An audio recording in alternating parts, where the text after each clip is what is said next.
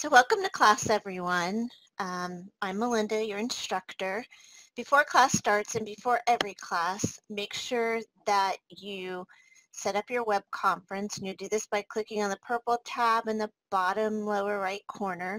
Click on the My Settings icon, which is a little icon that looks like a gear, and click on Set Up Your Camera and Microphone, and then follow the prompts to make sure your microphone and video camera are working. To expand the chat panel, you click on the first icon, which looks like a balloon, and this is where you'll be able to type in text. And to expand the attendees panel, you click on the second icon that looks like the people, and this is where you can see a list of attendees, and this is also where our breakout rooms will appear. So before we get started, just relax. I want you to enjoy class. Remember to turn off your phone and eliminate any distractions. We're going to start it with a quality check. Please raise your hand, which is the little person with this hand up icon in the bottom middle of the screen. Please raise your hand if you can hear me okay, see the red recording light, and if you can see quality check. Great. And you can put your hands down. Thank you.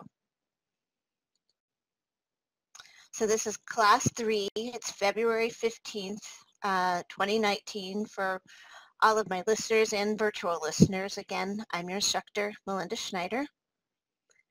Today we're going to be talking about Chapter 5, The Community of Inquiry, from our book, Thinking Collaboratively, Learning in a Community of Inquiry by D. Randy Garrison.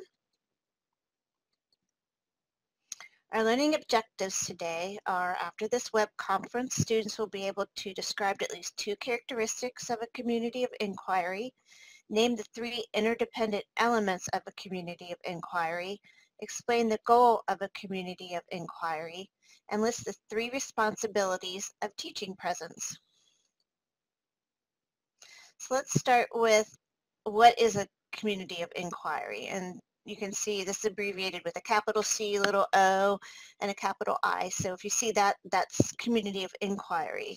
So I kind of came up with a short definition: learning community with open communication, group identity, and critical inquiry. The book talks about it as a framework for collaborative and productive thinking and learning.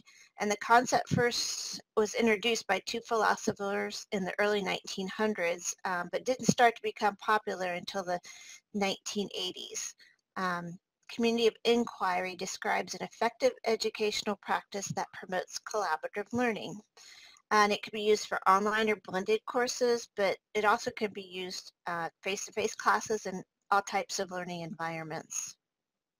So there are 3 interdependent elements of the community of inquiry, and you can see how they come together in the picture. They are social, cognitive, and teaching presence, and these are collaborative and a productive method for thinking and learning. So when they all come together, you can see in the middle, that's where you have an excellent educational experience with all these presences. So just a quick question. I'm going to have you click on the chat and tell me whether you believe the community of inquiry framework is an effective method to promote corroboration and meaningful learning, and one reason why or why not you feel that way. Take up to a minute, but there's a lot to the community of inquiry, and I just want to know kind of how you feel about it, if you think it's effective, and one reason why or why not. Again, you can click on the first icon that looks like the balloon and type your response in the Say Something box. So Katie says yes, she thinks it's effective. Candace also thinks it's effective. It provides a structured checks and balances for group settings. Katie thinks it's very effective because it keeps the environment positive, supportive, and structured. And Annika says it can be effective if the instructor trainer fully understands the model and incorporate elements meaningful. And I totally agree with you, Annika, because there's so much to it. It seems a little complicated and complex. For an instructor to fully implement it, to me, would take a lot of effort, although I do think it is effective also. So we're just going to talk about the three different elements. The first one is social presence. And this is participants identify why they are part of the group and its purpose. And it's to establish an environment that promotes open communication. When people feel like they are part of a group and supported in the group, it encourages open communication, and this creates an environment where people can think and learn collaboratively. The next element is cognitive presence. This creates meaning through continual communication, and it also integrates existing knowledge with new learning. This involves tapping into a student's prior knowledge to create new meaning, and this also encourages reflection, discussion, and collaborative discourse. And the last element is teaching presence. This is preparation, hands-on teaching, and leadership of a course. Those are the three responsibilities for the teacher. Also, to set clear expectations and provide guidance. A teacher's presence can make or break a course even before the course starts when they're just developing the content. So according to the author, those three components are imperative to have a successful course. They're all meaningful for us to have meaningful learning. Sorry about that. They're also important for instructors to set clear expectations and provide guidance. And all of these go into having a successful teaching presence. So quick question, what makes you feel connected when you're in a class of those three types of presences? What makes you feel the most connected to a course? Is it being able to reflect, discuss, and tap into your prior knowledge, which is cognitive presence, the guidance and interactive with the instructor, which is the teaching presence, or is it open communication and collaboration with your classmates? And if you can click on the square icon in the upper left of the corner, choose the, then you'll choose the ellipsis, and you can just drag it around your choice.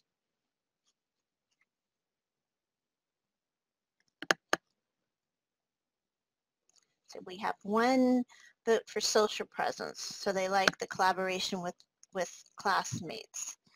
And two people like being able to reflect and tap into their prior knowledge. So I agree with all that. I also agree that for me, the teacher can make or break a class, and they can make all the difference on whether I actually enjoy the class or sometimes if I even learn. It's okay, Annika. So we're going to do a quick case study. And what we're going to do is try to find some tools or applications that can be used to ensure social presence, collaboration, and open communication in a course. And this could be online or otherwise. We'll take 3 minutes to do this. You can either do a quick internet search, or you might know some tools or applications from prior experience. I'm going to have you list 2 or 3 tools, and I have a table set up for you. List what they are, whether they are free, if you know, or how much they cost, and how they could be used. So one example I have is, Facebook. You can use Facebook. It's free. You can set up private groups to communicate with your class. So to get to the groups, once I set them up, you'll click on the arrows next to the name of the group. To come back to the main room, you'll click on the arrow next to that. I'm going to create a Google Slide link that I'll put in the chat box, and you'll click on that. That'll make a tab at the top of your screen, and when you go into your group, you'll click on that tab so that you can type right on the Google Slide. And like I said, we'll have 3 minutes to do this. Raise your hand if you need help, and I can come to the group or see how I can help you. So give me a minute here and let me set up our groups.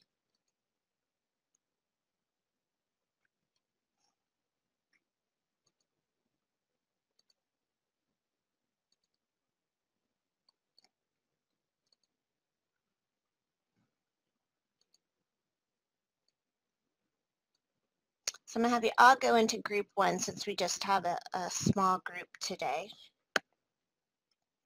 Let me put the link into chat box.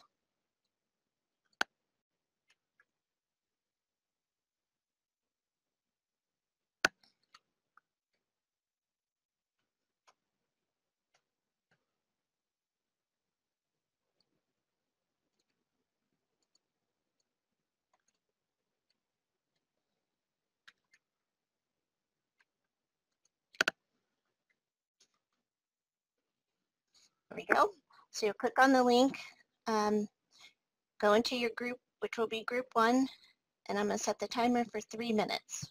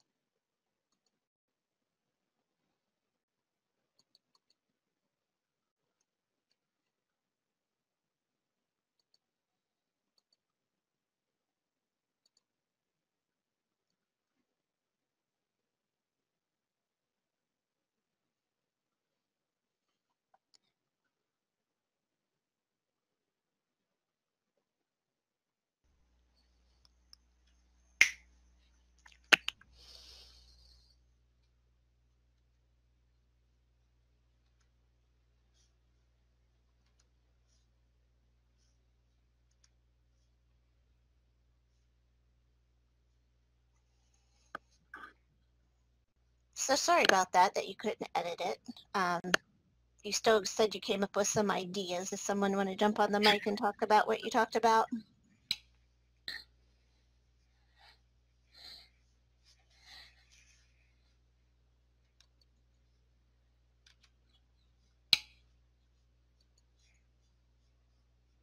Oh, thanks.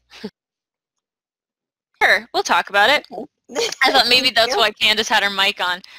Okay, so we kind of talked about different things, like you have Google, not just Google Docs, but kind of the Google suite of different things, and that's free for, I think, everybody. I mean, you may get into a couple things that are higher end that might be more expensive, but as a rule, Google's going to be free for anybody, and you can use all sorts of different tools on there just to collaborate. Microsoft has a lot of those same things. I believe Microsoft owns Skype now, but they also have things like SharePoint and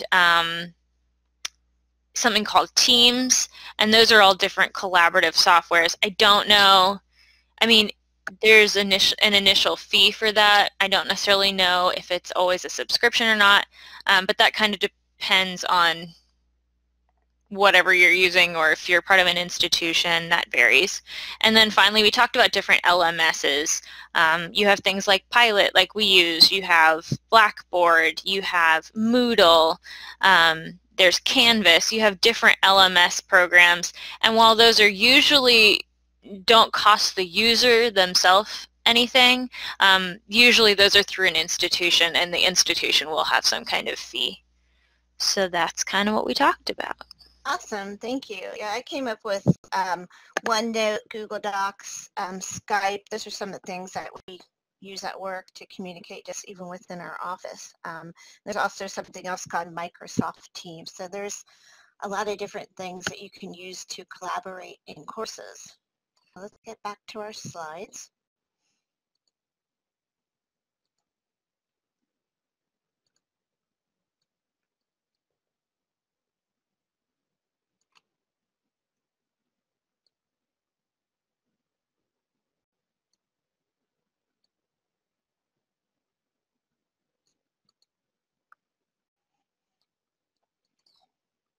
So today we've talked about the community of inquiry, about the 3 interconnected elements, social, cognitive, and teaching precedents, how each element is important to ensure collaboration and meaningful learning.